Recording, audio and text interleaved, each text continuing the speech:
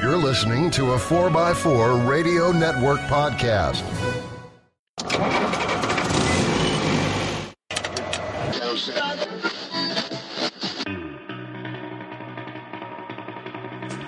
The Centresteer Podcast, a Land Rover podcast by Land Rover owners.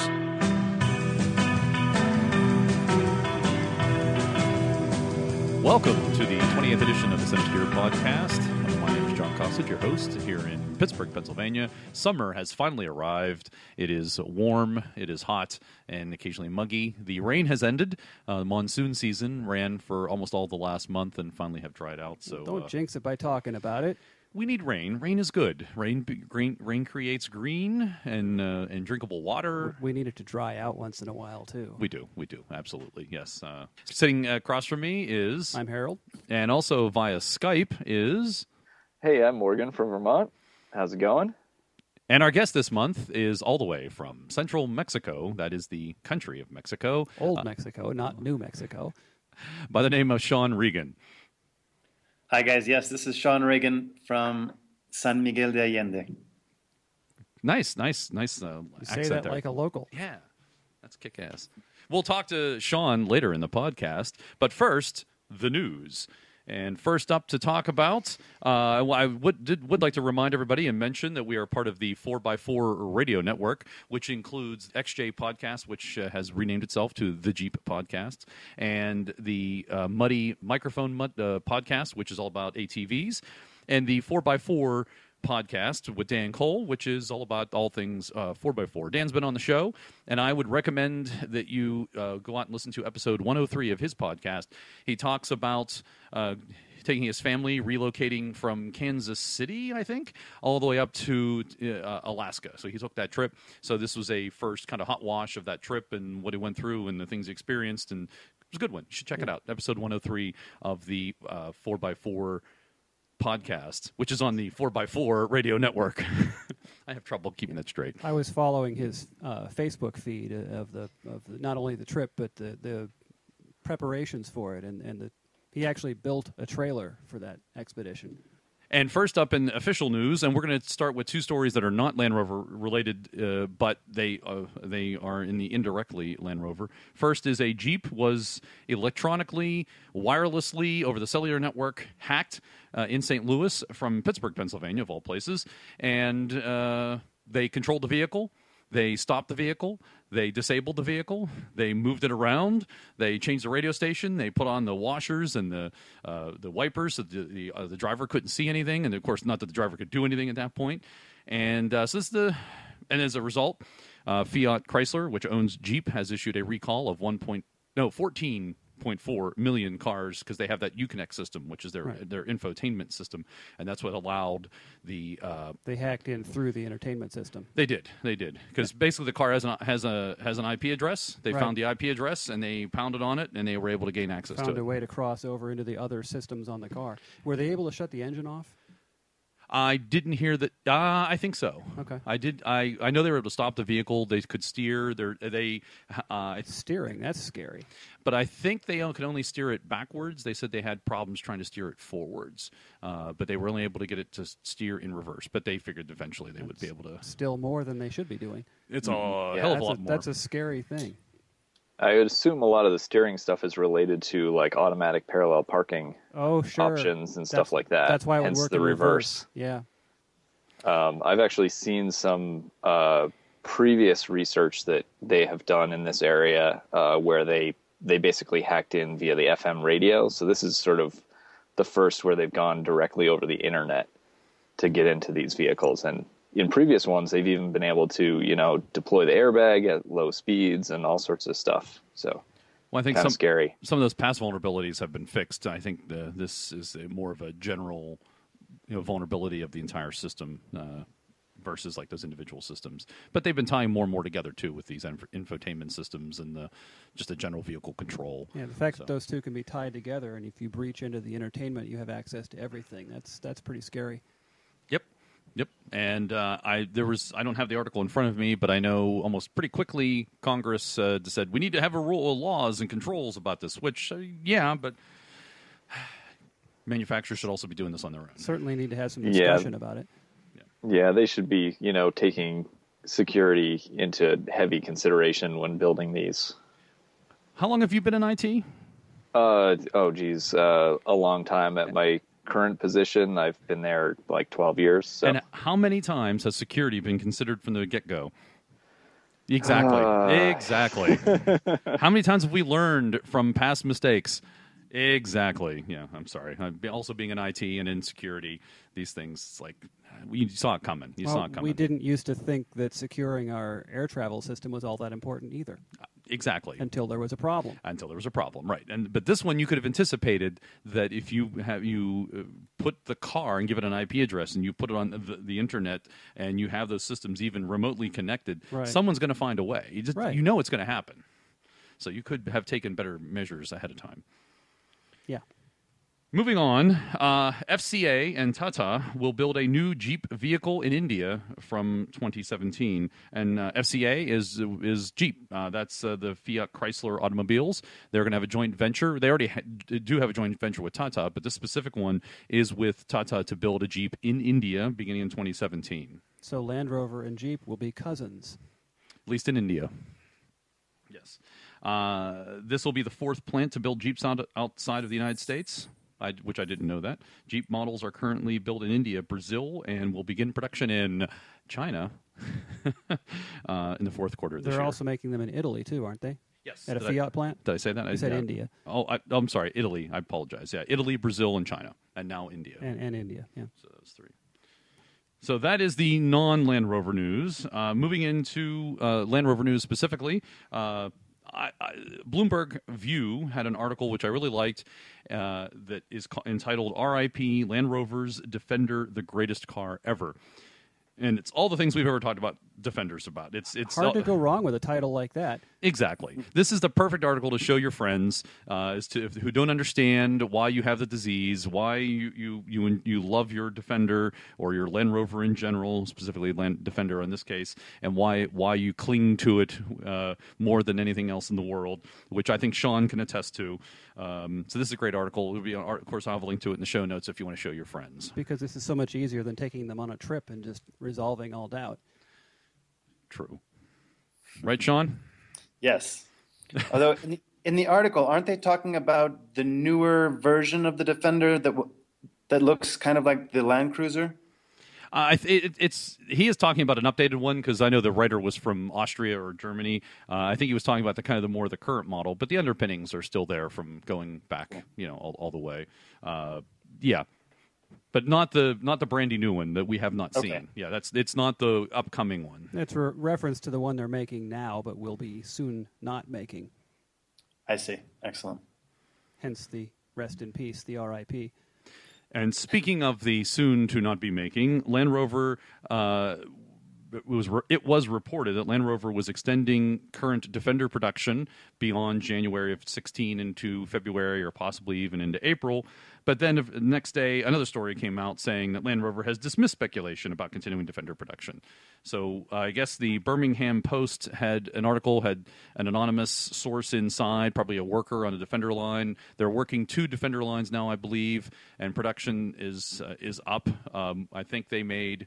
I should have to find that information. I believe they made 14,000 cars in 2014, and they're already at 17,000 now, and that's halfway through the year. And they've stopped taking orders already. Correct. So I guess a worker said that they were going to extend production to meet the demand, but then, as I said, the next day, Land Rover came out, and this is their quote, "Defender production in Solihull is now entering its final phase.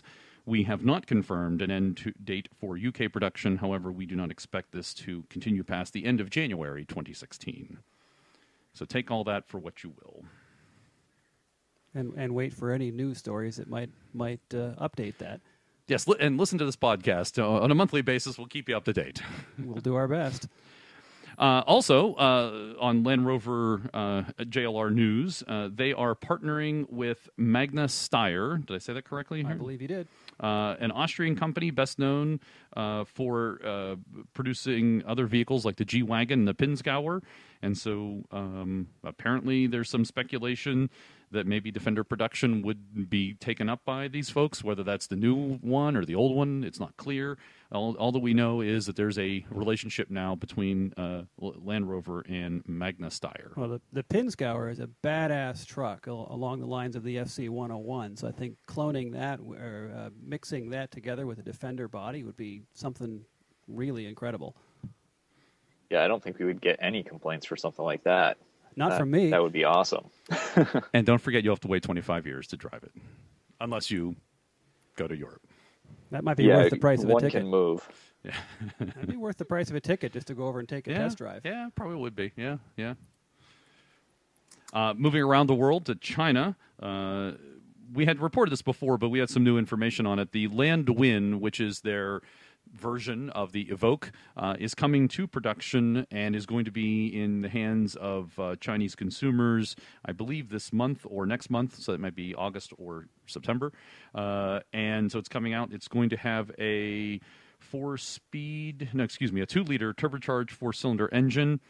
Output will be 188 horsepower, which is less than the 237 horsepower for the current Evoque. So that's a lot less. Yes. I suspect that's probably not the only shortcoming.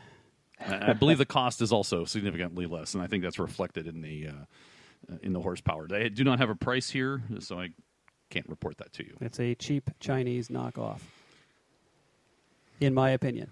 That would be the LandWind. That's what it sounds like. Yep. Rolling back to the United States of America, the 2015 Disco Sport has been reviewed by Autoblog, which one of the first reviews I have seen of it, and they generally liked the vehicle. Thought it was good fit and finish, well put together. They're really the only quibble about it was that the transmission likes to hunt through all its gears. It was a nice little reading here that the transmission hunts through gears at low speeds as if it's determined to use all of its gears just because it has them. It can, so it does. Kind of sounds like a Land Rover, too, doesn't it? Yeah, it does. And it is a 9-speed transmission. So that's coming. Also, Harold and I went to the Pittsburgh Vintage Grand Prix last weekend, and I took my Series 3109. Harold had a Defender, and we enjoyed the show. It was a lot of fun to see. We got there, 10:30? 10:30. We didn't move from the spot for 2 hours to go. We couldn't go look at it. We couldn't leave. Everybody just, as soon as we got swarmed. People just came out of the woodwork and were there. Unlike now, last year when we went, it had been raining so much that we had to wait like 2 hours to get onto the field, and there was a third of the normal people there. This year was nice, warm, and hot, and people just swarmed us, and I don't think we moved till about 1 o'clock, and I'm like, Harold, we got to go. Let's go look at these other vehicles. And so we walked around, and in walking around, we came upon the local dealership tent. They had all the lineup there for Jag and Land Rover, and they had a Disco Sport, and it was open. We got to sit in it and look around, and we even popped the hood and looked under the hood and opened the rear tailgate and looked at the electric seat back releases. Oh, that's right. Those are pretty cool. Yeah. Instead of actually reaching the extra foot and pulling a manual release, you had a little button there to push, and then the seat would pop forward. Yeah, so it was electric release from the open the tailgate, and there's 2 buttons on the inside. You'd push those, and depending on which one you wanted, the seat would then pop forward. So yeah, as Harold said, instead of opening the back door, the side door, reaching in with your hand, yeah, it was kind of cool. It was fairly convenient. It was a convenience thing. It also had a power tailgate, as I recall, too. Yes, that's pretty much standard anymore. Yeah, that's becoming the norm. The norm, yeah. The pano roof was pretty cool. It looked like a fixed pano roof on the inside. It was fixed, but the view was phenomenal. Yes, it was. The inside of a tent, in our case. My general view of it was great fit and finish, good-looking vehicle, but it wasn't distinctive. It was not. It looks like every other modern vehicle out there. Well, it's losing some of its roverness, if you will. Yes, I completely agree. And the price is, it's a lot of truck, but it may be worth it to some people, but it seemed pretty expensive to me. Was that one $53,000? $55,000. Yeah, that seemed to be for a light duty disco, if you will. Yeah, being a disco sport, it's a glorified Freelander. Right, exactly. Nothing wrong with a Freelander. And how did it compare in size to a Freelander? physically larger or same size? Bigger than a Freelander, smaller than a new Disco. Yep. It was not significantly bigger, I think, than a Freelander, but it was significantly smaller than a Disco. I think it was significantly bigger than the original Freelander. Maybe not the LR2, the second Freelander. But it definitely felt wider, and it definitely felt longer. And it's, I think, some of the modern Land Rovers have this bulbous front end feel to them, like they kind of flare out and have this rounded front. It has that to it. But it has a sideways 4-cylinder engine like a Freelander would. Yeah, right. But so it was. It was a car. It was Land Rover. It was okay, but it was wasn't okay. really worth getting excited about, other than the fact that it was a chance to see one. Yes, I exactly. mean, mind you, if I was driving it, I might have different opinions, but just sitting there looking at it, I'm sort of middle of the road. So if we were to take it to Iceland and try to ford a stream, that might change our opinions. Maybe. Yeah. I think I'd rather take my 55 and buy a vintage Defender and fix it up. Yes. Absolutely. I think, that's definitely the sentiment of, I think the folks would listen to this podcast would think the same thing. So, and as a previous, first gen Freelander owner, how does it compare to something like that? Obviously, that was a more low end vehicle. My one complaint with the Freelander that I had, and I was not a big Land Rover person at the time. You had this expectation here in North America that Land Rover is kind of high end luxury, and the Freelander didn't have any of that. So I was like, I expected more luxury out of it. But I did like the vehicle. I loved it. I still think about it. It's a nice. It was an enjoyable vehicle. The Disco Sport, however, has that luxury feel to it. Stitching, and this was, I think, the HSE model. So I think that we saw. So it's possible maybe some of the other models. I think you could get it cheaper if you didn't have maybe all of the bells and whistles of the HSE. Right, but to your point, Morgan, to answer your question, it did feel higher end. And luxurious, I suppose. Now, on the other end, if you wanted a cheaper one, what would you give up? Because all the things in it were pretty cool. Yeah, absolutely. Yeah. I don't know. Moving on to other Land Rover new model news. A Land Rover dealership in Boise, Idaho, has done a video review of the 2016 Range Rover Diesel. So the nice thing about this is there's a diesel Range Rover in North America. And they're driving it. Yes, it's being used, and all the things you would think are in effect. Great low end torque, excellent petrol gas mileage. I think the lady that did the review said it was 23, 28, and she at some point even got 31 on the highway at some point. Actually, it'll get infinite mileage to the petrol. That's true. But fuel mileage, on the other hand. Fuel mileage, thank you.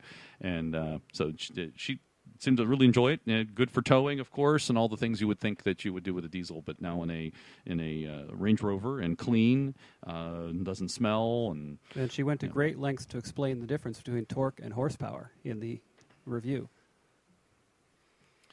Torque, as I recall, is initial power? Well, torque is instantaneous. It's the ability to move the vehicle at any time, whereas horsepower is how much of that torque you can use over time. So torque gets you moving, horsepower keeps you moving. There we go. So that's the short answer. That's the short answer. It's a good answer. Without the science. Yeah, that's fine. Speaking of diesels, these are general articles about diesels that I thought were interesting since we lust after diesels here, especially in North America. Diesels easily trump gas for total cost of ownership. This is also on Autoblog. And kind of the general theme of this was that while a diesel may cost you $2, $3, $4, maybe even $7,000 more to purchase, and parts and repairs and even fuel can be more costly than its petrol equivalent, over time, in this case 3 to 5 years, total cost of ownership can actually, in fact, be less by owning And in diesel. fact, the longer the time period, the better the deal is for diesel. And that is because? Well, you've got an engine that's going to last at least twice as long. So you can put a lot of life into a diesel engine that you can't with the gasoline. That's a good point. Right. And over time, they hold their resale value better. That's definitely true. Right. So it's good in the short run, but it's also really good in the long run. And the fuel cost difference depends on really where you are, because it's priced differently in different states. In some places it's more, in some places it's less. But in general, right now, it seems to be sort of right in the same neighborhood with gasoline, like between regular and premium. Right. Yeah, I think I've been paying $3.09 here in the Pittsburgh area for the last 6 months. And given that your mileage is so much higher, the actual fuel cost per mile is still lower with the diesel. And further, another article that the BBC had, this is a little more lengthy one, but kind of a negative on diesels was, is it time to switch to a cleaner fuel? And the point of this article, the theme, was that while, yes, diesels have gotten cleaner and they're better and such things, however, the NO2 levels, however, have not been brought down considerably. That's like the next thing to work on, if you will, is to help clean up the NO2, which is what, nitrous oxide? Oxides of nitrogen. Okay. Yeah, and that is actually very tricky to control with the diesel, because it happens. Let's see how to explain this. It's dependent upon the exhaust gas temperature primarily, and diesels tend to have a lot more high-temperature exhaust gas. And so that it's hard to make a diesel not produce oxides of nitrogen. It's still a problem with gasoline engines, but generally speaking, that's taken care of in the catalytic converter. Mm. With the diesel, you have to employ some different strategies. It is manageable, but it's more difficult. Is that the urea that helps with that? The urea actually is part of the particulate mechanism. There's like an after filter that filters out the particulate matter, the soot, the little black particles that you see. Those collect over time, and then the urea is used to burn those out of the trap in what they call a regeneration cycle. Okay. Your Volkswagen, on the other hand, does not use urea. It has a different strategy. It actually uses diesel fuel. Injects a little bit of diesel fuel late in the cycle, and that overheats the particulate filter and burns the soot out that way. Nice. So apparently some European cities, it has been reported by the WHO that NO2 levels are more than double WHO guidelines, with diesel vehicles the single greatest contributor. So I guess we might see diesels as another targeted for cleanup. I think, but they already are cleaning that up in most modern markets with the newer electronically controlled diesels. The problem is you have so many older diesels still in circulation, and I think they're the lion's share of the problem, and the new vehicles may produce a lot less, but it's going to take time for those to replace the older ones. Especially since they last longer. Exactly, because they last engines. so long. Yeah, you've got an engine that lasts 500,000 miles. It's going to take a while before you update Swap out the whole fleet. Yeah, exactly. Yeah, right. Yeah, good point. I hadn't thought about that. Is there other ways to retrofit those, or is that, again, that's an expense? And it's an expense, and it's a little tricky with the older systems to make the necessary changes. And I don't think you're going to have any incentive for people to do it. Probably not. Are you guys familiar with the 2.2 liter diesel Defenders they have down here? That would be the TDCI? 2.2 liter, they call it the Puma. The Puma engine, yeah. It seems pretty efficient and powerful, no? It's a good engine. We can't get them here, so I can't tell you much about them. Cool. I heard that it gets 28 miles per gallon and has the same amount of horsepower as my 3.9 liter V8 and a little more torque. And it's a 4-cylinder. Well, mind you, your 3.9 is not known for its high power output, so... That's true. Are you considering switching? Oh my gosh, I don't have $79,000. For overlanding, I would love the efficiency, sure. I bet there's a back alley shop somewhere in Mexico that could do it a lot cheaper than $79K. Right? And I did get a chance to ride in one of the 2012 Puma Defender 110s last summer, going down to the Vermont Roverland Expo or whatever it was. Is that one of the demonstration units that Rovers North had? That was, yeah, and it was definitely powerful, and we definitely flew down the highway, and it did not guzzle fuel like we would have expected. Yeah, they get the cool toys up there. Yep. Yeah. And how was the ride on that one, Morgan? It was quite comfortable. Obviously, the interior is significantly modernized, but space-wise, it's not that big a change, so it doesn't feel that different. Obviously, much smoother I think ride, it's though. probably difficult to really accurately assess the comfort of the ride when you're too busy drooling. Exactly. Although I will say the doors did not leak. The floor definitely pooled with drool. So What? That's not a Land Rover. Come on. If it's raining and it's not raining inside, come on. that was actually a very rainy weekend, so I was very happy to be dry. to experience working door seals. Yeah, for 6 weeks or so. Yep. And I'm sure they've upgraded the suspension on that thing too. I can't recall, but it was fairly nice. I don't think it's significantly different. No? Okay. But you haven't had a lot of seat time in a coil-sprung Rover yet either. I so. have not. At least not 1987 anyway. So I had a 2001 coil sprung. But yeah. Yeah, different. Yeah, it was. And I have an update in the ongoing saga of the federally seized Land Rovers. I think last time we discussed that the case had been dismissed and those Rovers had been returned. But if you remember, when we first broke the story, we discussed, in fact, I think we talked about it a couple of years ago in our podcast, but about 2.5 years ago, there was a raid of the shop of Dr. Aaron Richardet, the importer that was involved in this case. And the federal government seized all kinds of trucks and all kinds of parts and of course, his records, which they used to find the trucks that they seized last year. Since Will Hedrick, Defender of Defenders, was so successful at getting the 40 seized trucks dismissed and returned, he then turned his attention to the original raid of March, I think it was, early 2013, and he was able to get those trucks that were seized returned to their rightful owners, because many of those trucks were actually private individuals who had them there to be worked on by Dr. Aaron and his crew. They hadn't imported them through him. Well, whether they had or not, that was not the issue, but the government had come in and just taken them without warrant, without process. They'd just taken them as part of the raid of his shop. And in fact, that was a difficult thing to chase down because there hadn't been a warrant. There was no official paper trail on these things. But Will, being the tenacious, badass lawyer that he is, Defender of Defenders, indeed, he got those trucks returned. Nice. Excellent. Well done. Yes. And the other update I have in that story is that just yesterday, there was a little gathering down in North Carolina for many of the seized trucks, the ones from the warrant that were returned, because many of those were from the North Carolina area.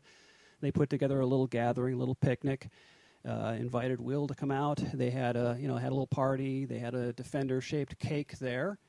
And at the climax of the event, they presented the guest of honor, Will Hedrick, Defender of Defenders, with his very own Defender. They got together and they bought him a Defender. Nice. Wow. Excellent. I don't have many details on what it is. I believe it's a 110, but that is so cool. Nice. Well done. Good job. That's really nice. And I'll Very put this much out deserved. there. If that truck needs anything I can provide, you guys let me know. I will do it. After mine's done, right? Well, we don't have to know where the parts are coming from. Oh, wait a minute. Not mine. Yes, it certainly is well deserved. And I remind everybody that there's a Kickstarter, GoFundMe. There's a GoFundMe. For Will to help with his expenses in this endeavor, since he did quit his full-time gig to help get these vehicles back. Yeah, and now that the Defender of Defenders is now an owner of a Defender, he's going to need that money to keep his truck on the road. Yeah, it's true. Yes. And he was a Land Rover enthusiast prior to this, right? He actually had owned a truck at some point, maybe even a couple of them, but as I understood it, he did not currently own one, so that problem has been fixed. Good. Excellent. Good news. I thought so. That's excellent news. It's great news. And it's also the news.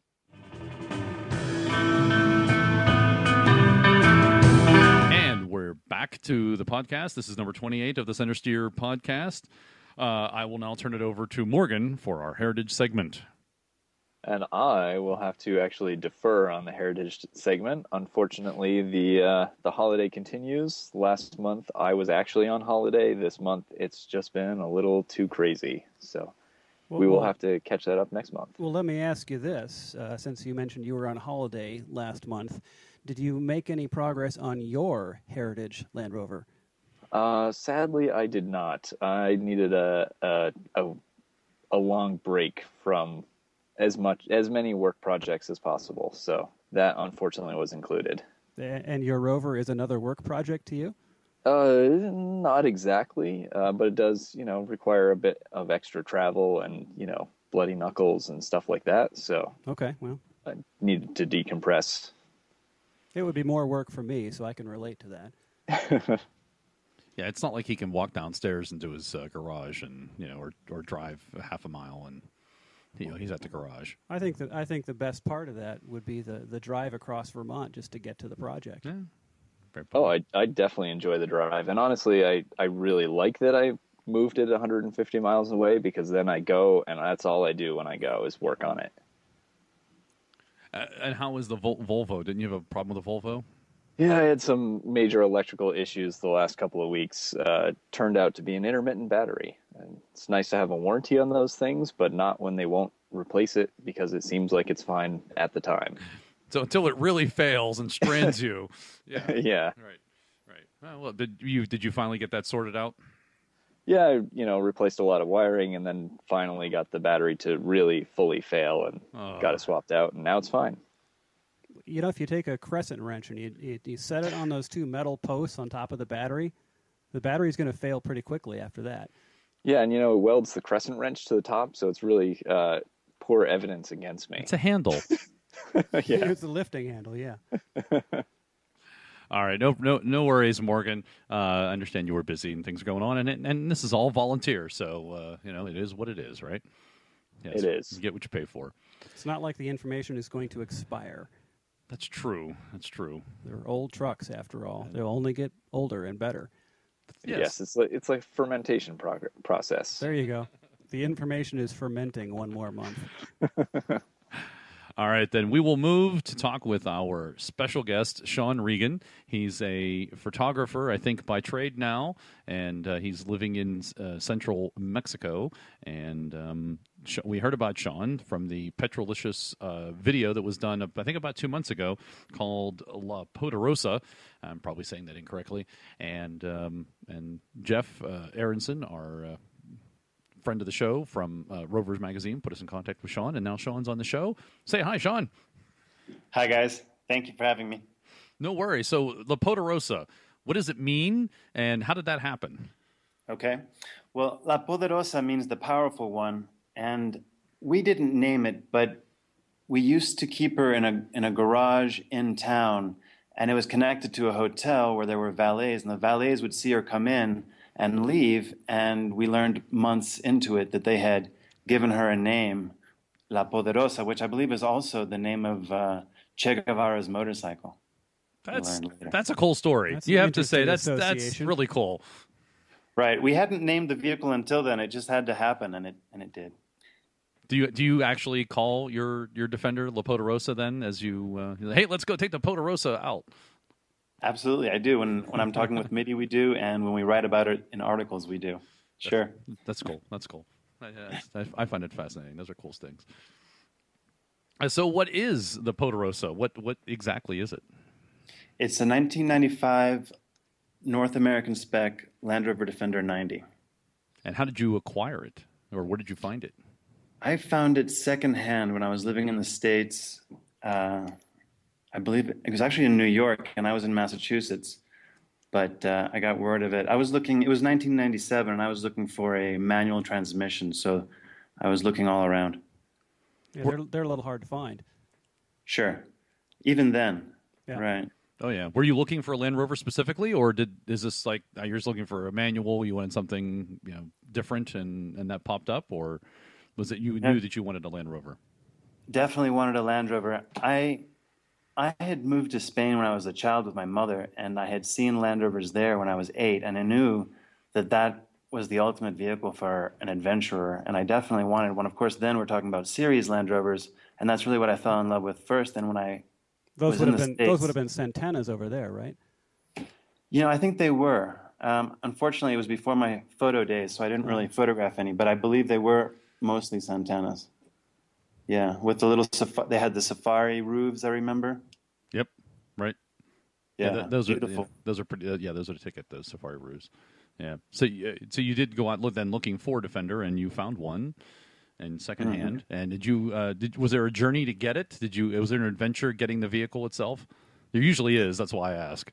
Right. It was a bit of an adventure. There was a guy representing the shop in New York, and he drove it up to southern Massachusetts, and we met at a toll booth. All righty. That's how it worked. That's an interesting place to meet. Well, at least it didn't get the name the toll booth, I guess. That's right. Yeah. And you were buying it right then and there, or was it like, I'll just bring the vehicle to show you, or had you already bought it? I had kind of put a down payment on it, and then I purchased it. Did you pay the man with quarters? Yes. He uses easy well, you pass. needed to get back through. Yes. So it was completely drivable? Yes, it was. And it was in great condition. It had 18,000 miles on it. Wow. I think it was somebody's second vehicle. It was beautiful. A low mileage North American spec. When did you get that? Yeah. How long ago was that? This would have been 1997, so 17 years ago. Wow. So you bought it when it was only 2 years old. Yes. Wow. That's nice. And it's only gone up in value since then. And Well, it did go up in value for a while. I think at this point, I'm not sure. I think now it's about 13 or 15,000 that they go for. I'm not really sure. Mine has definitely been used. No, sir. You look again, buddy. They go for more than that now. You can get there's only what's the number again? 500. 500 per year over 4 year span. So there's only 2,000 North American spec 90s. And then there were 50 110s, right? 500 110s. 500 110s also. So there's a very limited number of North American spec versions here in the United States, and their value's only gone up. Recently, I've seen them go for $40,000, $50,000, $60,000. Wow. Oh yeah. Oh, yours. The 90s don't bring as much, mind you, because they have 4 times as many of them. But still, it's going to go for more than 15. You can get rusty, nasty ones for 15. And given that yours has been in Mexico, I don't think it's rusty. No, that's true. It's not. It did have some rust that I had to take out from the Massachusetts days and the salt on the roads. But down here, it's so dry. But I'm never going to sell. It's really. Oh no, we weren't saying that you should. We were just thinking about the price and the value, and although if you do sell it, we have dibs. Yes. You got it, guys. Yeah, as a matter of fact, yes, we would. Yes, the podcast has dibs on any Defender that should be sold. I like we that. hereby claim We hereby dibs on claim. every Defender on the continent. Yeah, we will We're gonna have decide. to make up our own flag. This is great. right. It's a great idea. I believe so. And I haven't even been drinking today. Welcome to Defender Land. Sorry, Sean, we got a little off track there. All right, so you have a 97. 95. 95. Sorry, you got it in 97. So you have a 95 D90, and you've had it for a number of years. That's good. Have you done anything to it besides general maintenance? I'm thinking, like, have you done anything for adventuring, off-roading, overlanding? We keep it pretty stock. She does have slightly larger mud terrains, but nothing that big. I think they're 33s. Yeah, And that's not obscene. No. everything's stock. We have a Badger Coachworks top that is awesome. I was going to ask if it was hard or soft top, so you have soft top. That's true. Yes, I have a soft top. But no, otherwise she's pretty stock. Maintenance, of course, is a bit of a challenge down here. We get most of our parts through the United States or directly from England, but we don't work so much with Land Rover Mexico. They do have Defenders, but not everything applies to our Defender. Well, the nice thing about the 95 is that it looks a little more like something they would understand down there, having a distributor and spark plug wires and all that sort of thing. Right. Well, That's true. It sounds like his experience is not much different than ours, because you take a Defender into a United States dealership and they look at you weird. So it's nothing. Well, there would be that. I yes. wouldn't. In fact, I wouldn't take one to a dealership No. unless I was had a gun to my head. Well, I wouldn't either, but then again, I don't have to. No, you don't. No, you don't. And oddly enough, though, we do get our parts from the United States and from England also. So it's your experience is the same as ours, pretty much. Actually, the interesting thing is a lot of the V8 stuff is hard to get out of England. It's easier to get locally here than it is to get out of England because that's considered a special option over there. They didn't sell many gasoline V8s over there, so the parts are not commonly stocked. Right. So okay, so you have a basically stock disco. You have basically a stock Defender, which is nice. That's all good. Radio, CB, anything interesting? I think I had some high school kids in Massachusetts relieve me of the radio, and since it's a soft top in Mexico, I don't keep anything in it. In fact, we do the exact opposite. We don't have a cubby box. We don't have speakers. We don't have a stereo. We don't have a back seat. We don't have a tire rack. We keep everything really minimal because we have to be able to leave it as it is when we are hiking or doing other things like that. So you keep it stripped down on purpose. Right. So it's there when they return.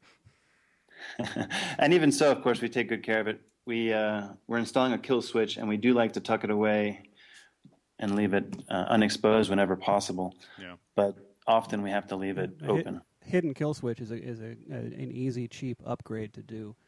Of course, in this country, we don't need those because you have a manual transmission. That's the ultimate theft resistance here. Right. Now, here, anybody could drive it. My only saving grace is that she's a little finicky. Yeah. Car thieves here, for some reason, do not know how to drive manual transmission. And if you really want to go for the ultimate in theft proofing, get yourself a right-hand drive manual transmission. Yeah, it throws people off. Particularly a series trucks. You have 4 sticks coming up out of the floor. That's right. It really messes with their minds. Yeah, and you just put the transfer case in neutral and you're good. Yeah, that's true. I hadn't thought about that. That's another good thing to do. Yeah. So why is it finicky? Recently, we're just resolving a problem with the front prop shaft. We got it from GBR Performance in Salt Lake City. Yep. We Good lost people. the U-joint, and it damaged the front prop. It damaged the sleeve yoke, and so we had to replace the front prop shaft. But we're also having, I think, some issues, or at least we were, with the fuel injection. It's possible that that's mostly resolved. We just recently cleaned the fuel lines, and we're able to get it run a little smoother. But we had some issues there, and we had the prop shaft, things like that. But she's running pretty well, considering we don't have.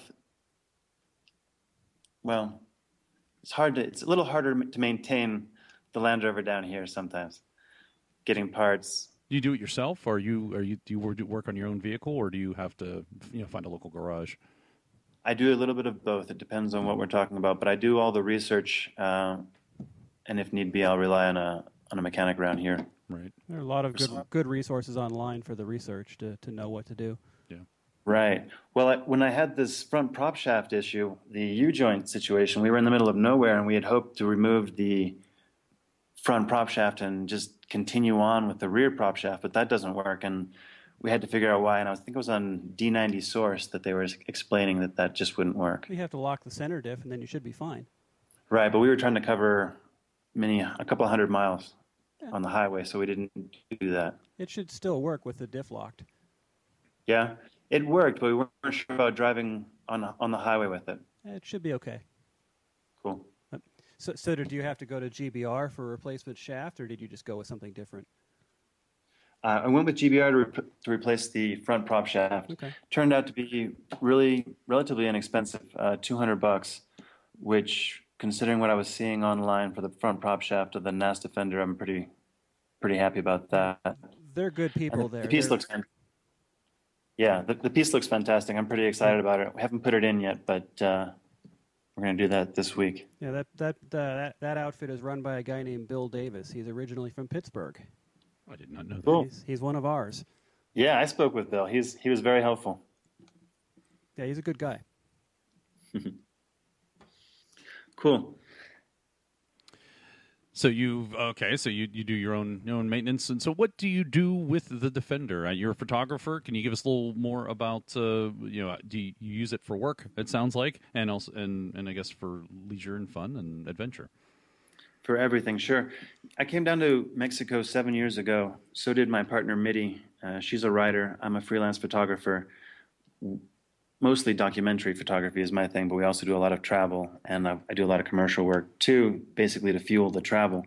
We're interested in traveling all over Mexico and further south, and we write articles, we take photos, and we try to just keep the adventure going with what we can make from that, if that makes sense. Well, it seems to me if she's a writer and you're a photographer, you've kind of got the whole package right there. Yes. Right. It's working out pretty well. We've produced a few articles for Jeff with Rovers Magazine, and we have one coming out with Land Rover Monthly.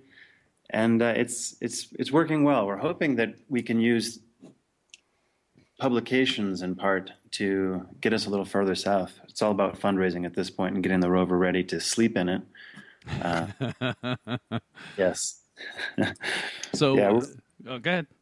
We're going to put some grills on the outside for protection, for when we sleep, but also for the things that we might like to leave behind, like some camping gear. On a longer trip, which I think would probably be about 3 or 4 months, we'll have a little bit more gear, so we'll have to find ways to secure it. Currently working on that stuff. Sure. So you said you're going south, and I know we talked a little bit before the podcast, and I think you're headed to South America. And you tell us some more about that and what you're going to do and how that's taking shape? Yeah, we're interested in running pretty much the Pan American Highway, and we're going to get off at a whole bunch on the way down. But we want to travel down to probably Costa Rica, where we'll catch the ferry to cross the Darien Gap. We will not be crossing the Darien Gap with the vehicle. I think it's passable. I don't think it's safe. I think they have a lot of security issues there. So we're going to go around that part, and it'll probably dump us either in Colombia or Ecuador.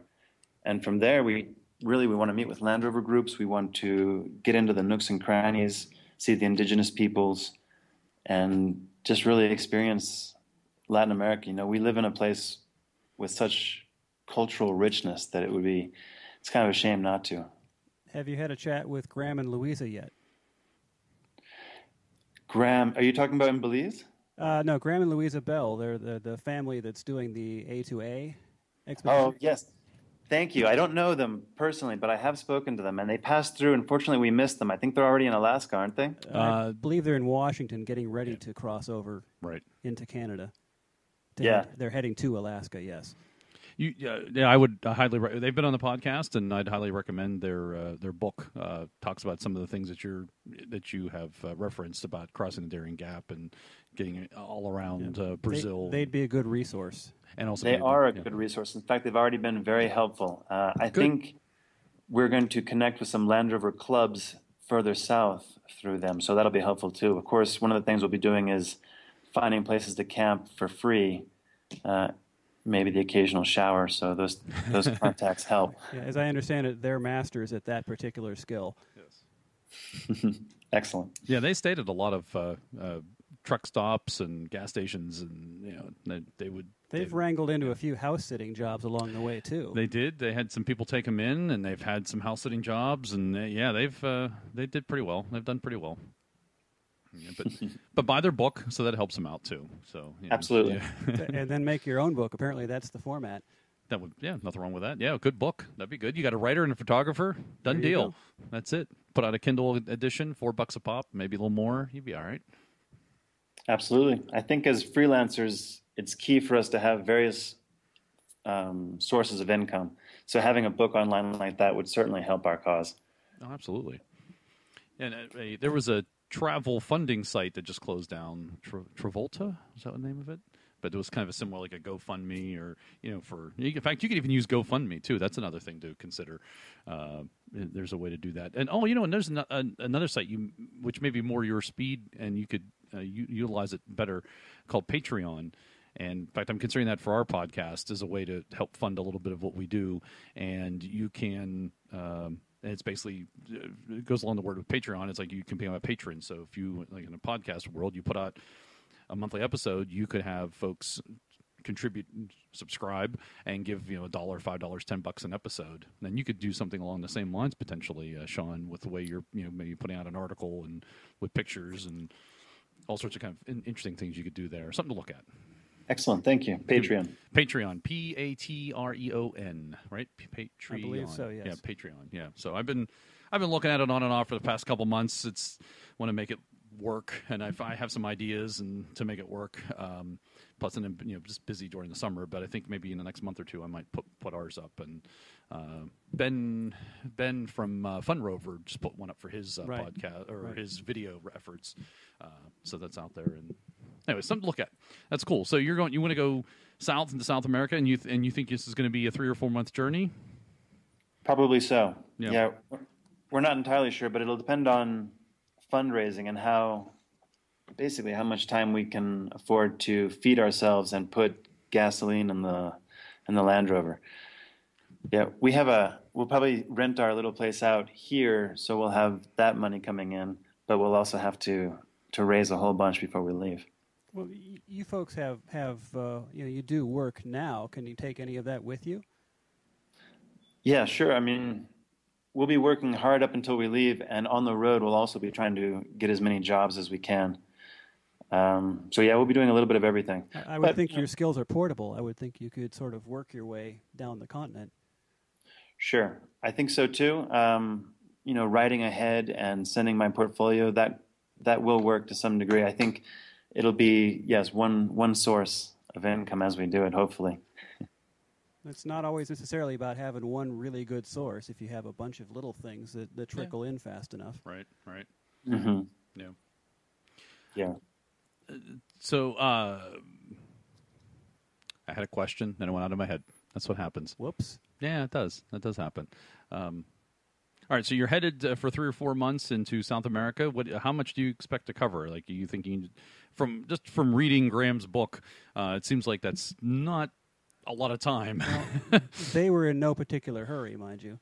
No, but it still seems like 3 or 4 months. Maybe you might be able to do Brazil. It's just, again, it depends on how thoroughly you want to do it. I suppose. Right. We certainly want to do it thoroughly, and we'll probably be resting up to have, say, money from the house, which will be coming in as rent, reach us. So we'll be taking our time. 3 or 4 months may be too short of a time, but we're hoping to be around there, maybe 4 to 6 then. But someplace around then, we are going to get off the beaten path as much as possible, so it could take quite a while. Yeah, it could. Interesting. So, and what kind of output? That's because I can't think of anything better right now. Just expect, like, do you plan to have articles come out? You're having a blog or a Facebook site or something? Well, we'll use a Facebook site, but we just started a URL, which is SeanandMitty.com, and we'll be putting our rover landing stuff there. We are going to produce some articles on the road. That'll be new. Up until now, we've taken trips, we've returned, we've sent the articles in for publishing and payment. But I think since we are going to be hoping for another source of income on the road, we'll be pausing to submit. I'll be editing on the road. We'll be editing on the road, and we'll probably submit on the way if we can. We'll have to get an agreement with some of the publications to make sure that they will want this material. Yeah. Yeah, I think so. Good idea. But, that's maybe where the Patreon could help you out, too. Getting them to want it, I don't think, is the problem. Getting them to want to pay for it is maybe another story. No, true. Well, we have had some success in that department. We are selling some of these Land Rover articles. Of course, not always, but that's part of the plan. Good for you. Well, you have experience, you have some history to it, and you have a nice story because then the vehicle has a cool name, and it came up in a cool way. So you've got some charisma around it, right? Yes, I hope so. We're pretty excited. Yeah, you should be. It sounds fascinating. Just to, we through the podcast and meeting some people we have, I know overlanding's become more interesting to me than it ever had been, and than I thought in my life. And so hearing Graham and Louisa coming from South Africa and going through South America and coming up into here, it's interesting. And then there's what impresses me about them is that they just have no real plan for when this is going to end. They're just living the dream. They're just doing it. True. And for however long they want to, which is really cool. And with 2 younger children, right? Yes. Not so young anymore, actually. Not so young. Yeah, I think his boy is 16 or 15, 16. He just turned 16. And then his youngest daughter is 9, maybe Something 10. like that. Yeah, So the boy is learning to drive while he on is. this venture. While on the drive. Yeah. Then there's An amazing experience. Oh, wouldn't it be? That'd just be tremendous. Yeah, absolutely tremendous. Just to grow up in that kind of world, if you will. Mm-hmm. There's a Lizzie bus. I don't know if you've heard of them. That's Oh, absolutely. So they've gone around the world once. Now they're going to go into Siberia, and 6 continents, 66 countries, 133,000 miles. Yes. They're an inspiration. They're amazing. And they just got the Lizzie bus fixed up, right, to go into Russia? They just redid the truck, and they're going to go do it again. Mm-hmm. Mm-hmm. Yes. And then the is it the day trippers that are now? They were in Kazakhstan. They're from Brazil. They're in a 110. Are you familiar with them? Oh, that's new. I haven't heard of that. Yeah, they're pretty amazing. I will send you guys the link. Yeah. Pretty sure they're the day trippers, and they just went through Kazakhstan in a navy blue 110. They came through here like maybe 2 years ago. Wow. Yeah. That's neat stuff. Yeah, pretty cool. I'm fishing for a Borat reference, but I'm not coming up with it. I'm not a Borat guy. Sorry. Well, Kazakhstan Borat. It's Yeah. Okay. Enough said. Okay. Yeah. Insert your own joke here. Right. Yeah. There you go. We'll leave a blank spot. So you've always been a Land Rover guy, Sean? Yeah, pretty much since about 8. And that was from watching all the old safari videos and movies and videos. There's a new word I use. From have you owned any other Land Rovers? No, in fact, I've never owned another vehicle. Whoa! Only had this one. Yeah, I think as a child, I always wanted to be an adventurer. That was, a discoverer, an adventurer, and so the Land Rover was the obvious choice. And when I got to the States, I was looking for the series, but the Defender had finally come out over there, so it was a possibility. So this is the only vehicle you have ever owned? That's correct. Yeah, I used to do my daily commute in it. Damn. When I had a daily commute. Harold is actually jealous, I think. No, I'm just stunned. The concept of only owning one vehicle is kind of foreign to me. I have no frame of reference. To different worlds. Definitely different worlds. I think Harold owned owned his first vehicle when he was, 15? I was 16. 16, yeah. But, I only owned one vehicle for a very short period of time. Yeah. It's like potato chips. You can't have just one. It's true. So, just from the Poderosa video and your website, you were not always a photographer. And can we ask what you used to do and how that got you to where you are now? Right. Well, I had gone to school for foreign policy, and I had worked in Boston and Washington, D.C., in the area of U.S. Latin American relations. I was working, Harvard has a Center for Latin American Studies. I was with the Inter-American Development Bank, and the last thing I was doing was working with organizations interested in immigration policy. But it was right around there that I needed a break. I needed to get out. I was feeling that I wasn't in the action. I was always interested in Latin America. I'd been traveling and taking photographs since I was a child, but I was spending most of my time behind a desk doing research on the East Coast, which was cool, but it wasn't as fulfilling. So coming down here, I really was going to relocate to the United States. I was thinking Texas or California by the border. But leaving the United States, I realized that I wasn't really interested in going back, but rather I wanted to keep the adventure going.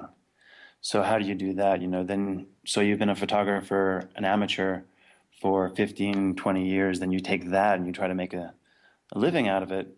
And that's kind of where I've been for, say, the last 5 or 6 years. But it's panned out. Now the freelance photographer business is established, so I have enough clients to keep going. And the nice thing is you have that background in the Latin American and the international relations that allows you to have the life down there. Right. And I speak Spanish. That helps. Yeah, we're very interested in the Central American migrants that come through here, and we write about that and we photograph them. So yeah, you're right. My background is relevant to what I'm doing down here. I would say my parents don't agree with that, but Uh-oh. Parents don't often agree or don't always agree with the choices we make in life, and that's okay. Yeah. Right. Do they come visit you?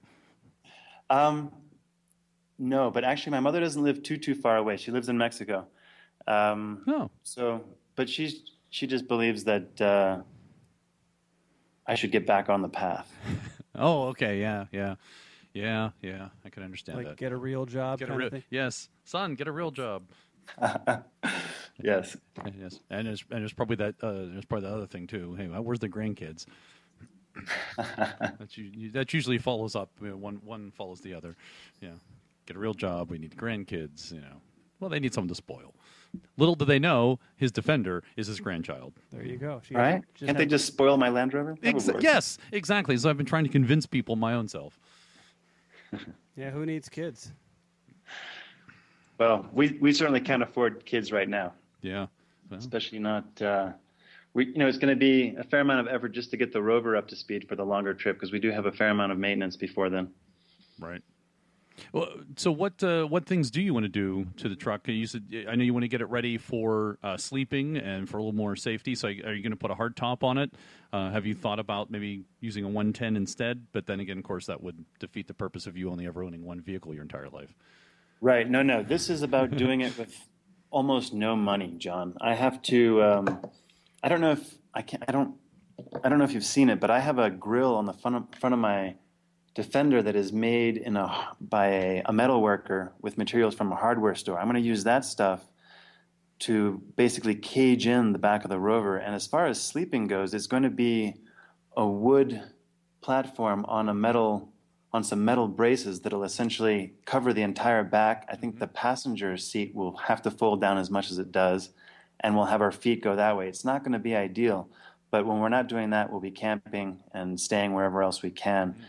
But no, we have to do it with what we have.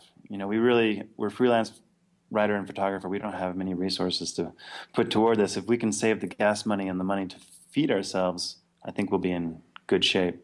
So you're going to construct something akin to a shark cage on wheels. That's right. Okay.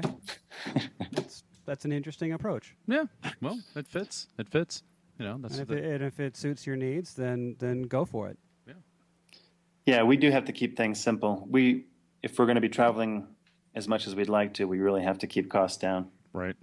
Have you ever thought about maybe a platform on the roof for sleeping? Yes, I have thought about that.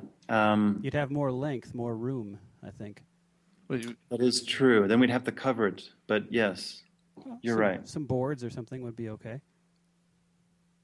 Thanks, Harold. I'm going to give that some thought, actually. That's not a bad idea. You could throw a roof rack up there. You wouldn't even need to put anything above on the top. I'm thinking if he's building his cage, if he uses a little bit heavier metal and makes it strong enough, he could just lay some boards up top, some planking, and sleep on that. Oh. And that's a low-money solution. That is a low-money solution also, yeah. You'd have the extra length being able to go all the way to the windscreen. Right. Oh, I was thinking you were thinking of going the fuller way of putting a tent up there and having the well, that's great if you have the money. Expedition tent, right? Yeah, tents are cool, but on the other hand, I think down there you could sleep under the stars, and it would be a lot of fun being up off the ground. I don't think you have lions to worry about.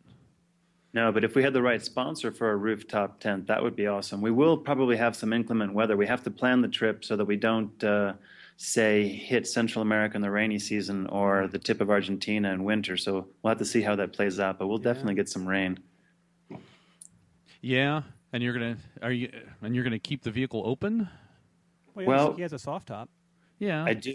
I have a Badger Coachworks. It's actually a Coachworks. Excuse me. It's a full top, but it no longer has the sides. It's 10 years old, so it's a Surrey top at this point. Yeah. So that could be interesting when the rain starts coming in sideways. Right. Well, yeah. We're thinking about all kinds of creative solutions. We might even put our own sides on it this time. We'll see. Find some local that's handy with a sewing machine? Perhaps. Or maybe Chris at Badger Coachworks will consider helping us out a little bit. That's right. Sponsorship's always a good thing. Right. And we'll be doing that too. Yeah. If you put sides on it, you're going to need a rear cover because least with my 109, I know the way the wind rolls. Once I put sides down, all the stuff gets kicked up in the back and rolls up and then comes back into the cabin from the rear. Yep. So true. Yeah, so I have to just something to think about. Yeah, as it's you're, not just two sides. You have to get around the back, too. You do have three. Yeah, just something to think about. Sorry, I'm thinking about all those things as we're talking. And Yeah, this is good. This is very helpful, actually. The rooftop idea is something to be considered. yeah, it's actually not a bad idea. You could even throw a tent up there if you had to. Just to That's true. just make sure you as long as you're not a sleeper who rolls around a lot. So and roll off the side. Yeah, that would suck. All right, so minimal modifications. You're going to head 3-4 months or so until the money runs out, it sounds like, and head to South. Well, that's kind of like life, really. Just you'll do whatever you need to do until the money runs out. And so, any other ideas like beyond that? Is anything special you want to do? I know you want to go off the beaten path in South America. Is there anything special you want to see? Anything where you want to go? Something that you have to check out on your list of things? There are several archaeological sites in southern Mexico and Central America that we'll want to check out. When we get over into South America, we have the salt flats of Bolivia. We have the Atacama Desert. We definitely want to see the Amazon. We'll probably do so a little bit more from the west rather than head over to the east into Brazil. And I think every step of the way is going to be pretty gorgeous. And what about other cultural amenities like food and drink? We'll be exploring all of the cuisines. We'll be eating some pretty risky stuff, no doubt. But we do that here anyway in Mexico. We eat everything. We eat the street food. We eat everything that everybody else here eats, just to get a sense of it. Sure. And it's usually pretty good. Oh yeah, as you may notice, because I know you can see me on Skype, I enjoy food myself. We do occasionally run into trouble with our stomachs. You know, we were in Cuba for a month, for example, and we both had typhoid, which was a very difficult thing to get through. But it was, that's the kind of thing that happens to us on these journeys. Now, you mentioned going to some archaeological sites. By chance, would one of those be the Ruta Maya? The Ruta Maya, you mean the one... The Land Rover camel trophy? Yeah, there's a Ruta Maya site there that they actually made replicas of some of the statues and hauled them in by Discovery. That's very cool. We passed by part of that route when we were in Guatemala last time, which is why I think Jeff called the Guatemala article Ruta Maya 14. But we probably will. I'm going to have to do some research. Yeah, somewhere in my archives of stuff, I have a video that was produced of that journey, and it was pretty interesting. That was one of the Camel Trophy? It wasn't Camel Trophy. Oh. It was just a bunch of archaeologists who I think they were maybe not sponsored by Land Rover, but it was a fleet of discoveries, and they made these replicas of the statues, and they strapped them to the roof rack, and then drove them through the jungle to the site. Oh, neat! That's cool. But I'm sorry, I was confused. It was Mundo Maya, which I think was the camel expedition that could be that came through, and that was also the name of the article. But you're saying Ruta Maya, yeah. And I don't know. I'm going to check that out. You should check that out because that's right up your alley. Yeah, absolutely. Very cool. Thank you. What other interesting Land Rover things have occurred in South America that there was a Camel Trophy or two? I'm not up on my... Besides the Camel Trophy and the infamous Darien Gap crossing. Right. I'm not sure what else. Yeah. Not much since then. Didn't they have the G4? I think they tried to hit all the continents, but I think there was some G4 activity there, but I really haven't followed that as closely as the Camel. And the G4 mainly was less about off-roading than it was about the kind of adventuring and getting there in the truck. It seemed to me that it kind of paled in comparison to the legendary Camel Trophy. Definitely. Yeah, that was more about the lifestyle, I think.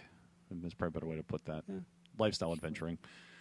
Yeah. Well, although that's kind of what Sean and his partner's doing. I forgot her name. I'm sorry. Midi Roger. Midi. Thank you. Midi. Yep. M-I-T-T? T-T-I-E. M-I-T-T, Midi. Hello, Midi. I'm afraid she's not here right now. That's okay. Is that name from Cajun influence? Her last name, yes, and Midi is a family name. Okay, interesting. And are you both from Louisiana? We're both from Louisiana, and we met down here. Oh, neat. Yeah. You met We're down pretty there. happy. You met in Mexico. Yes, we did. Even though you're both from... That's interesting. Yeah. Small world, eh? Very fortunate finding each other here. That's very cool. And we had talked earlier. So you're from Louisiana originally, and then you moved around a little bit. You were in Spain, you were in Massachusetts, and D.C. That's right. Exactly, pretty much in that order. And I was finishing up in Washington, D.C. when I came down here to San Miguel. And did you have any problems crossing the border with your Defender? No trouble. I do have to keep it constantly updated. I still have American plates. I don't know if you guys know that South Dakota allows you to have plates even if you're a non-resident. So I have plates from there on my Defender down here, which means I have to bring it out of the country every so often. Right now I have a residency, so it's good probably for 4 years as long as I keep renewing it, but eventually I have to bring it in and out to renew the importation sticker on it. So when that time just comes... to keep it updated. When that time comes, you just have to take a road trip up to the States and maybe come see us, and then that clears the slate for you. That's right. It takes about 10 hours to reach the border from here, and sometimes the last time we did it, or the time before that, we did it through the Chiapas-Guatemala border, and then came in through Belize, Mexico. And it's pretty fine. You know, American plates, American passports, not too much trouble at the borders. That's good. That's good to hear. And the truck is North American spec and has the sticker to prove it, so there's no question with that side of things, since that's a big issue now with Defenders. Especially coming into the U.S., yeah. Yes. Exactly. It's much easier to take them out than it is to bring them in. Mm-hmm. And we keep our inspection sticker up to date and everything like that.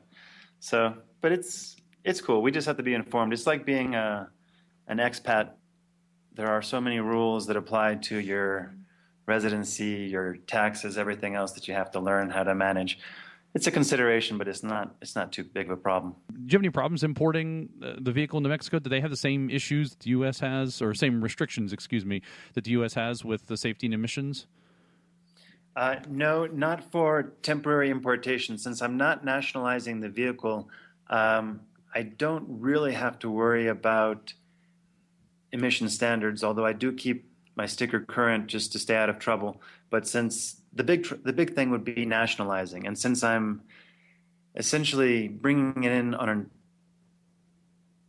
a sticker that lasts 6 months, unless you have a residency card, in which case it lasts the length of the residency, which in this case will probably be about 4 years.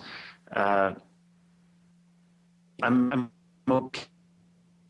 okay as long as I have that sticker, and I'm in pretty much good shape. I don't have to worry. So that sounds a lot like the temporary short-term exemptions that non-citizens get for bringing things in here to the U.S. Sounds correct. You're a non-Mexican citizen, so they give you temporary permission to bring whatever you have, pretty much. Exactly. As long as my papers are up to date, the vehicle is protected. As long as it's legal in the country it's coming from. Yeah. Okay.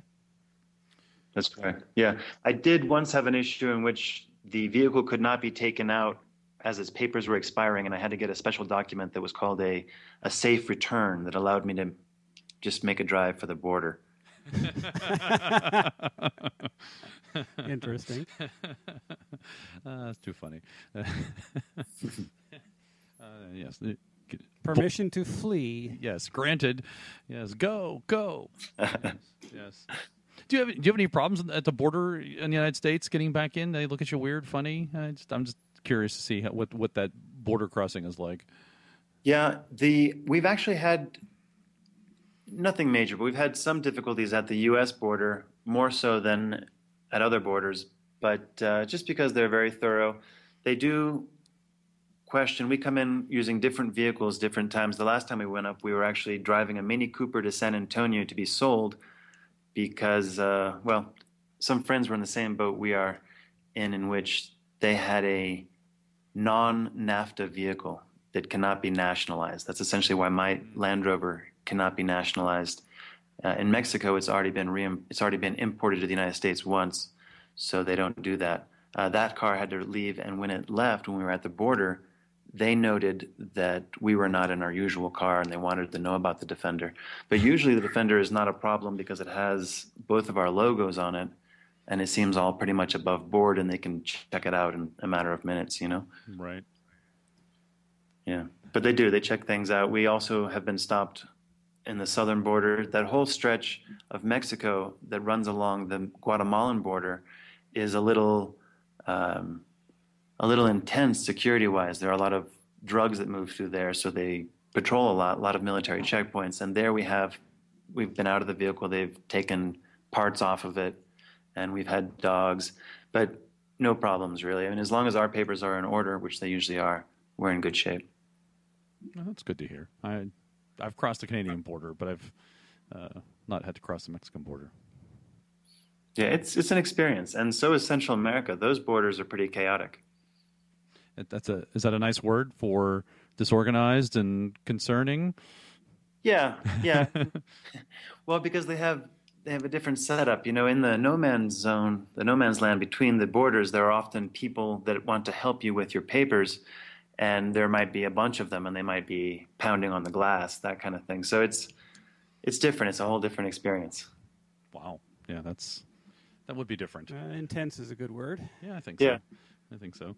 So beyond visiting South America, is there other plans down the road, years from now? Do you have, I don't know, go to other continents or maybe a deep dive into a specific culture in South America?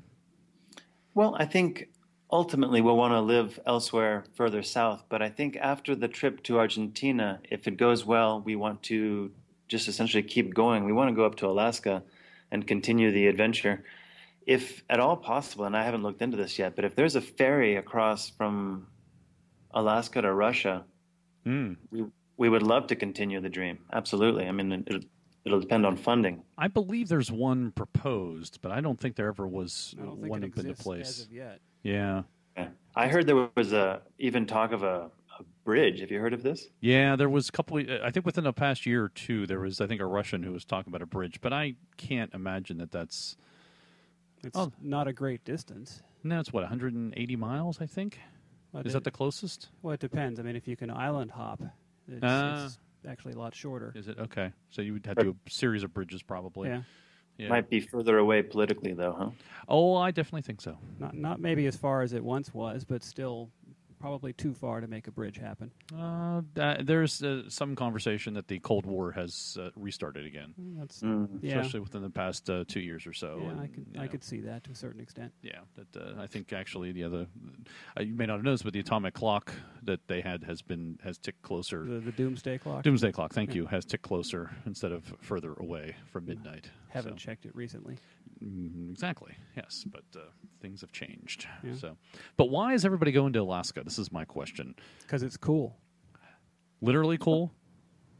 One of the last great wildernesses, right? Well, in winter it is. I suppose it's the last great wilderness. Well, I guess Siberia and it's tough to go to Siberia now. It is sort of the final frontier, if you will, in this country at least.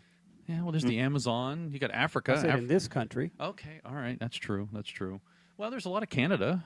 A lot of Canada is not even roaded. There's no. You have to cross that to get to Alaska.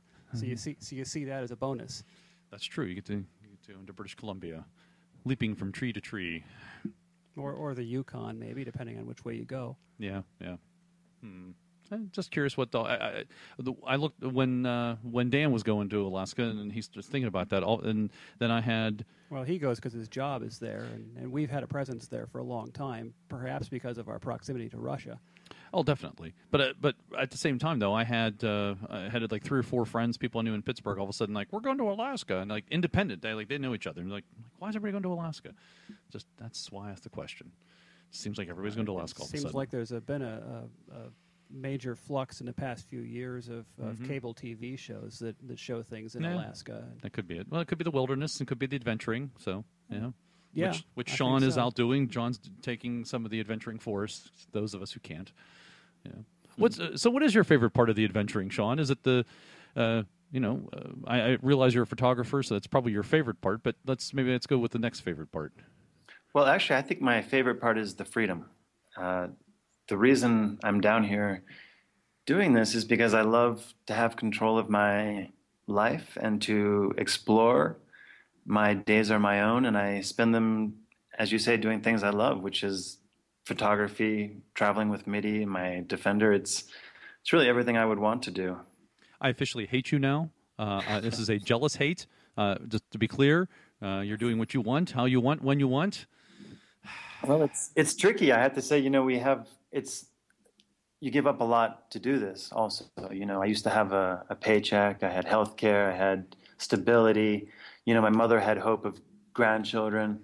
Those kind of things have to be put on hold. And as a freelancer, sometimes you make money and sometimes you don't. So there's a lot of instability in it, if that makes sense. But sure, I do feel like I'm living my dream. I had to really make it happen, though. But going back to what you said earlier, anybody can do this, John. You can do this too. I've been thinking about it more and more now that we've been talking to all of you. You make an interesting point, though. As an American in Mexico, what do you do for health care? Well, with my residency papers, I am permitted to sign up for popular health care. Now, obviously, that's not the end-all, be-all. It might not be the solution to everything, but it is a good protection to some degree. I also... Is that Mexico's national health care? That is correct. Okay. Yeah. And we have good doctors down here. And the other thing about our doctors is they're not terribly expensive. We don't have... if I can go to the dentist and I can get my teeth cleaned for $40 and have it be a really excellent job, somebody trained in the United States even. But the overhead is lower, the costs are lower. Right. We can do it. But sure, things like that, healthcare, we are working on that. And that has to do with just making sure that we're residents and that we're signed up. We actually had an incident last year in which we were crossing a border and we realized that our registration on the vehicle had expired. And that was an issue. It wasn't an issue getting out of Mexico. It was an issue getting into Guatemala. But it did ultimately work out. But those kind of things, absolutely, you have to really stay on top of. Where will we be able to find all of this information that you're going to put out? I know you mentioned earlier you're going to have a website. Is that coming soon? Is that something we can share with our audience now or maybe down the road? Sure. We have something up. We just threw it up last night, but it really is, we're consolidating the rover adventure material from my website and from MIDI's website, and it'll be on seanandmidi.com. That's SeanAndMittie.com. And we'll be putting our stuff there, but also it'll be coming out hopefully in Land Rover magazines. We have this desert adventure. We just went to a former ghost town called Real de Catorce, and wrote about it for Land Rover Monthly. And we'll be doing a lot of Mexico stuff before we head further south. So yeah, we'll be putting it all on seanandmidi.com. Sean, good. We'll get that up on the show notes also, so that people can go and see that. And thank you. Yeah, please follow us. Oh, absolutely. Check it, guys. Speaking of following, so what about social medias? Are you on the Twitters, the Instagrams, the Facebooks, Yeah, MIDI. I do Facebook, but MIDI does everything. I think she's on all the platforms, and we put out a lot of content. And she does it on the road through, I think, Instagram and things like that. She puts up kind of a lot of behind-the-scenes stuff as we go. And all those connections will be available from your website? That's right. And what I can do is I can just make sure that I send it to you, too. Yes, yeah, please do that. Yeah, we'll put a link on the show notes. I did wish you happy birthday, by the way, from the Centresteer podcast. So thank you very much. Yeah, and happy birthday. It was Sean's birthday last week, so he turned 25, right? Close to 40. Whoa. Yeah, you're still a kid to us. Yeah, I know. Yeah, I feel like a kid. Good for you. Living the dream. That is good. That's good. Yeah, you are. It sounds like a fun time, good experience, and And you're having a photographer and a writer in the couple there that should help to communicate that information out to everybody and the dream you're living. Yeah, thank you. It's coming together, and we're really excited. This last year, we've felt a lot of momentum. Have you gotten inspiration from others? And like I know, Graham and Louisa, certainly lately you talked to them, but like before that, when you were thinking about moving and changing your life, did you get inspiration from others, or a book, or an article, a photograph? I wasn't as aware of overlanding at the time, but yes, I did have a lot of people, a lot of influences in my life that encouraged me to travel and get abroad. And I think the inspiration was finally coming over here and just seeing if I could start a business and survive. And once that happened, I just felt so free. I'll just keep doing it, see where I can go.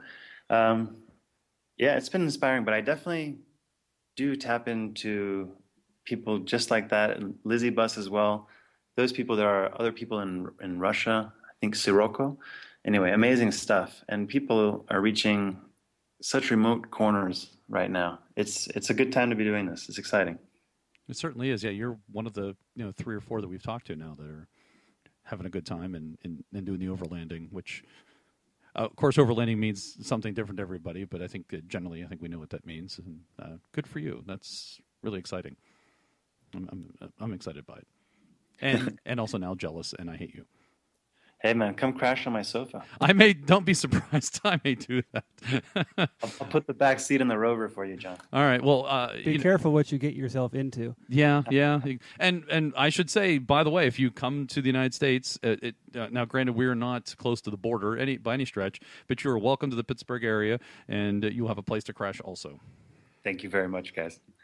It's a neat place to be. It's not Pittsburgh is a cool place these days. As long as you can handle the language difference. Yeah, language difference. Yeah, there is that, and bad traffic, bad roads. Yeah, that's all. Yeah. But, well, it's East Coast, right? I love Pittsburgh. I mean, that whole area is gorgeous up there. Have you been?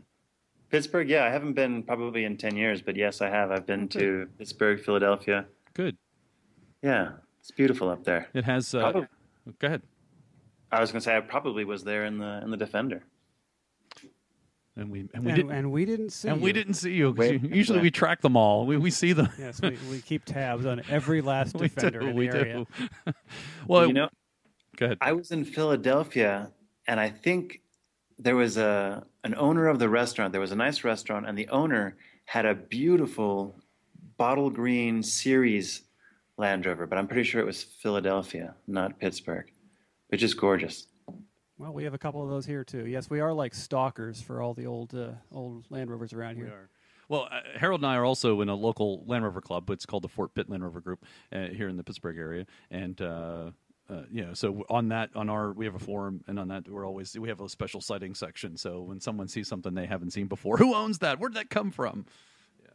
Yeah, we like to keep track of these things. Yes. And the funny thing is that quite often I somebody in the club knows it.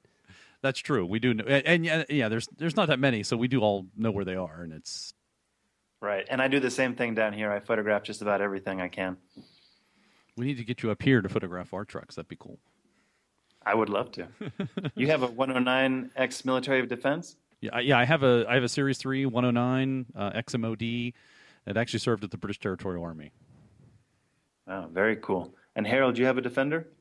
I have no, I do not actually. I have a Series 3 109 ambulance is my flagship, and a number of other things too.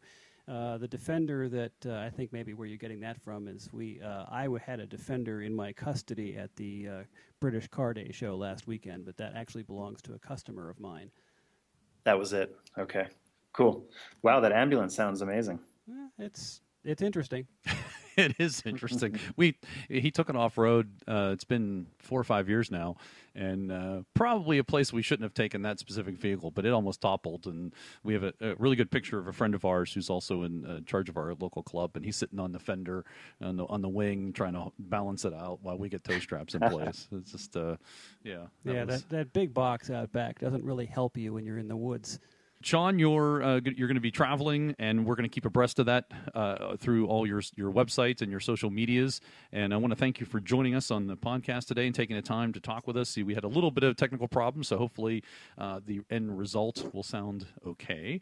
And really want to thank you for joining us. It was great to talk with you, and you are certainly welcome to come to visit with us and bring your truck, though. Your truck actually is probably more welcome than you are. Yeah. More important. Don't come without your truck. If you come without your truck, we're sending you back. Cool. Yes. No, we'll be exploring Mexico for a little while longer until we head further south, and we'll be publishing everything we do on seanandmitty.com as well as through the magazine. So please do stay tuned. And we can hear your dog drinking in the background. Yes, Switters is thirsty. What's the dog's name? Switters? Switters. Yes. Well, hi, Switters. What kind of dog? He's a mix. He's a German Shepherd, Shar-Pei, Pit Bull mix. He's about 8, and he's a beautiful guy. Does he like the Rover? He loves the Rover, actually. That's always good to have a Rover it's a dog. Smart dog. Yeah, he loves to travel. He loves to stick his head out. Yeah, he loves it. Oh, excellent! I don't think I saw any pictures of the dog. I have to go through your photos better. Is there one? That's a good point. I might have to post something of Switters. You got to do that. Let's do that. There we go. The podcast has achieved something. We're going to get a picture of the dog. Picture of Switters. Wonderful. Coming right away. At request of. Well, thanks again, Sean. Really appreciate you taking the time. It's you're a couple hours, I think, behind us in Mexico, and I'm sure you could have been doing something more interesting than talking to us in my basement. But thanks very much for joining us on the show today. It was a pleasure. Thank you guys very much. And that brings us to a close of the 28th edition of the Centresteer podcast. I want to thank everybody for listening. And don't forget, we're part of the 4x4 Radio Network. Go out to the 4x4radio.com to listen to the other shows on the network. And check out our website for the show notes on this particular episode, including all the things that Sean mentioned for his website and how to track him down. Check us out on Facebook and Twitter. And otherwise, we will talk with you next month for another edition of the Centresteer podcast. Thanks for joining us, everybody. Thank you.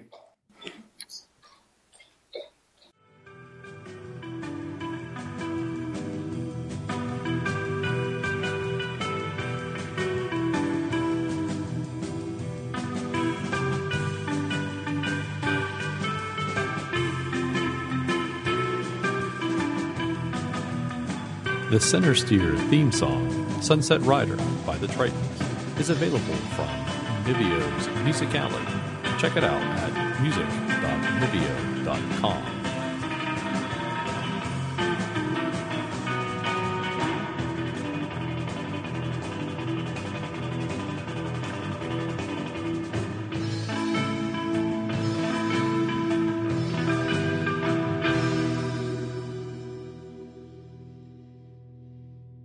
Son, get a real job.